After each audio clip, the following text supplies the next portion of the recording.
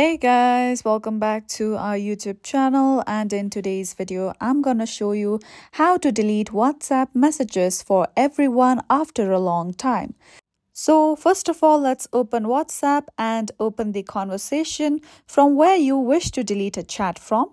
Now if you tap on one of the old messages, let's long tap on a message and then tap on the option of delete and then tap on the bin icon. You won't see the option of delete for everyone.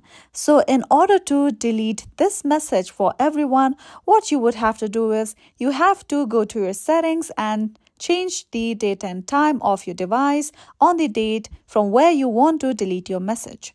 So let's open settings and let's go to general.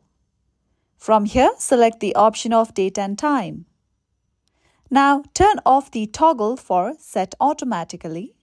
Now, just change your date and time. Let's change the month to April. So, that's the month when I had sent the message.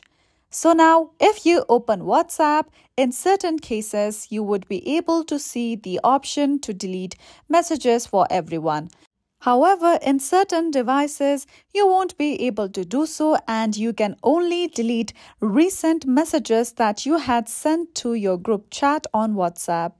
So this is it for today's video, and at last, don't forget to subscribe to our YouTube channel.